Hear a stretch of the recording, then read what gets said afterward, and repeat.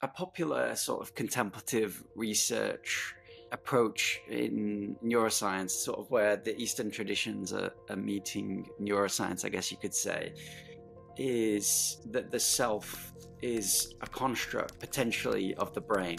I spoke to Shamil Shandaria about the Bayesian brain hypotheses, and as you're probably familiar with the free energy principle and how the brain appears to construct reality. And we are now applying those models to AI and machine learning algorithms.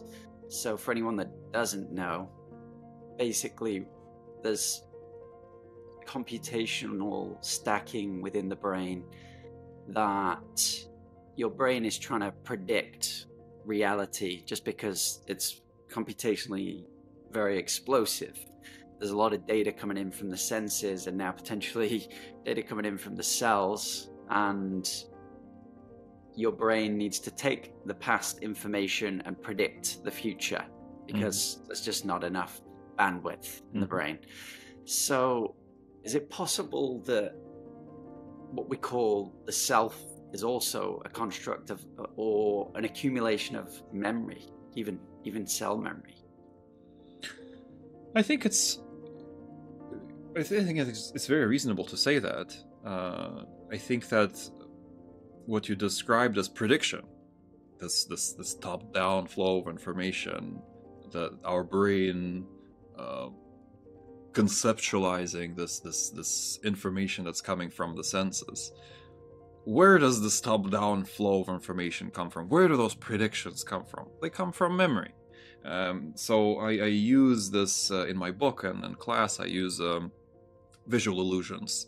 Well, for example, there's one with where you can see either a young woman turned away or an old woman that's kind of in profile. It's a clever picture, but you can only see one at a time.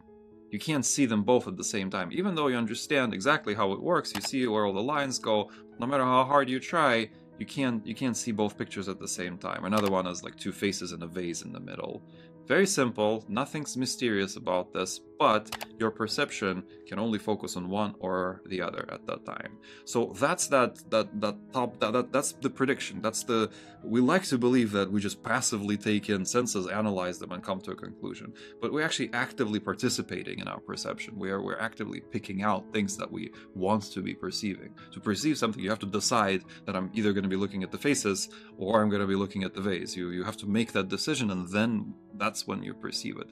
But that decision originates from memory. You had to see faces at some point in your life. You had to see vases at some point to memorize what they look like, to carry that image in your mind and to pick it out from this chaos of sensory experience.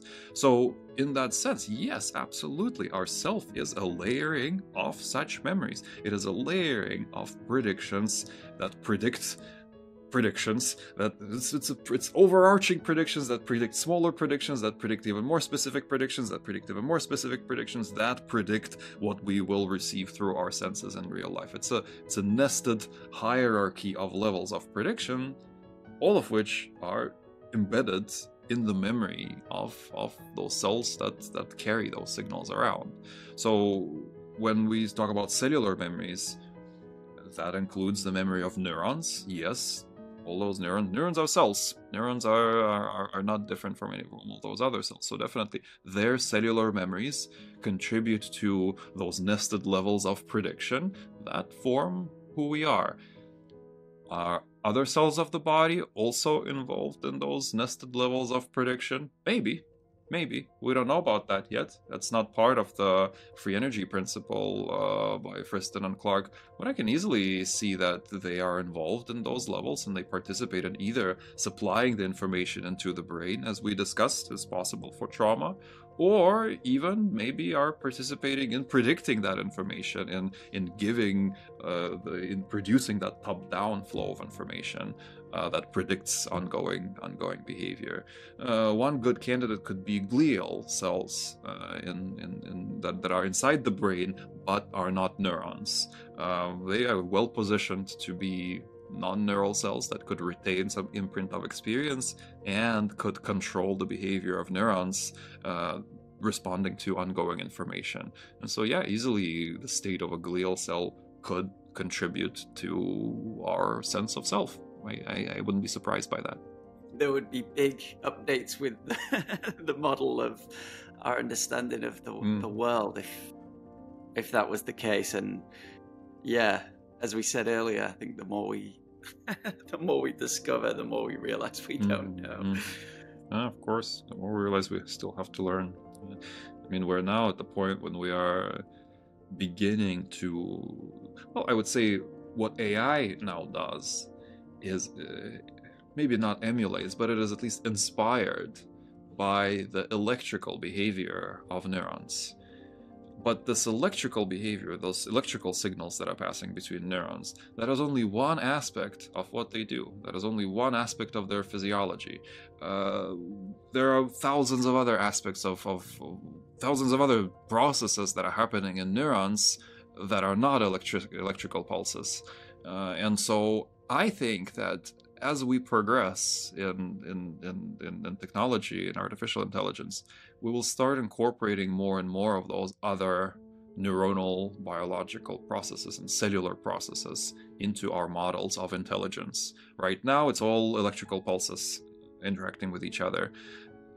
But if we incorporate more cell-like behaviors, then our AI might become more biorealistic. It might have a more realistic memory, for example. It might respond to patterns of input more like a human would. It would learn from them in similar ways. It would modify itself, would be more flexible.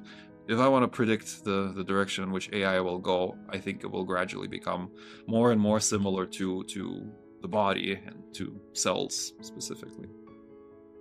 Yeah, and then you've also got like Penrose and Hammeroff over there trying to... with the microtubules. Yeah, point at potential fundamental consciousness. It's just, it's... Oh, science has just become so interesting recently. I've also been following, Professor Michael Levin's work pretty extensively, and it seems like there would be a convergence, and that it's about to, or is already connecting pretty well with your work. He's looking at bioelectricity with pattern memories for development and regeneration. So is that something that you have been looking into as well? And what's your understanding? I'm very inspired by Mike Levin's work. He's definitely a major role model for me. I look up to him, and he's given me good advice, and we've shared our studies. We've sent them our cell lines. Hopefully, they will do something interesting with them as well. I think our biggest point of overlap with Mike Levin is that we both think of these cellular processes like memory, like cognition, not metaphorically, but literally. And that's a big part of our message to the world, that when we're saying cellular memory or cellular cognition, as we already discussed, we're not using these words in quotation marks. We mean them literally. We mean that the more advanced forms of cognition and memory are built upon these molecular tools that have been around since before there were brains and animals and humans and anything like that. So all of these processes have deeper evolutionary roots than we like to believe. On that point, we truly agree, and I think that our work is supportive of each other's in that respect. As far as bioelectricity, and anything that passes through a neuron spikes is bioelectricity. So in a sense, I am studying bioelectricity. We haven't touched regeneration yet, so I would say that Mike Levin's work is more on the body side.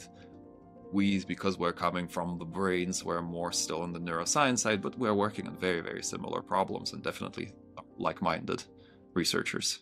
Thank you so much for listening to this amazing episode. Just a quick reminder that we recently released 30 Days of Meditation, Science and Bliss, which is free on the app due to the kindness of our founder. Whether you can help us financially or not, you can donate on the website, or you could simply drop us a comment or a like or subscribe to the channel.